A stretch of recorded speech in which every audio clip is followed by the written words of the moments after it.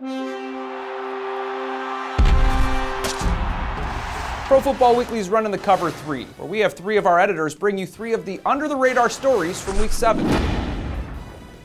Falcons middle linebacker Curtis Lofton isn't one of the biggest, fastest, or most dynamic players on the field, but he gets the job done time and time again. He did so again in Week 7 against the Lions, leading the team in tackles and coming up with a big quarterback hit on Matt Stafford on the last pass of the game for the Lions, which sealed the victory for the Falcons, a much-needed win.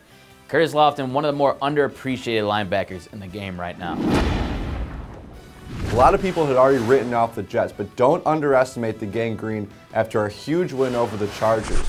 They came back from 11 down at halftime and held the Chargers offense to 117 second-half yards, ran the ball very well with Sean Green. This is the way the Jets like to win games. If they end up making the playoffs, you're going to look back to Sunday's win over San Diego as a big turning point in their season.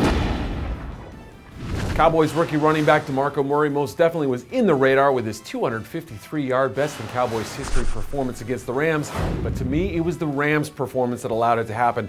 Awful tackling, poor angles, and just a really shoddy defense. What has happened in St. Louis? It's amazing how far they've fallen on that side of the ball.